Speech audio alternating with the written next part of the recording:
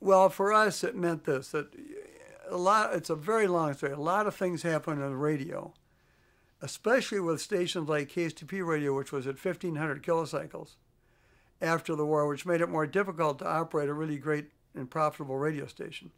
The transistor radio came along, and the transistor radio had what is known as a non-linear dial, which meant that if you were on the 1,500 end of the dial, you were right close together with other stations on the dial. If you were on the WCCO end of the dial, the stations were all far apart, so you could tune and not have interference. On top of that, the nation was being wired up with high-power transmission lines, and the cities were growing, and there were neon signs every place, and these caused interference on the high end of the dial. So what we did was put our concentration into television, because radio at that time was becoming very difficult where we were located at 1,500.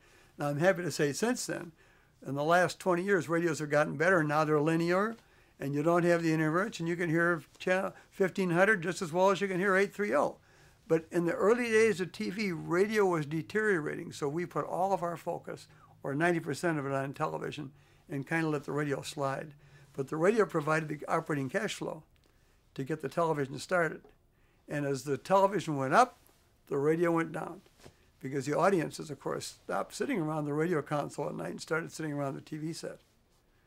And I remember there was the RCA distributor here, old FC Hare, H-A-Y-E-R, was the RCA distributor. I remember hearing FC Hare and my dad arguing. My dad would say, "I made it possible for you to tell TV sets."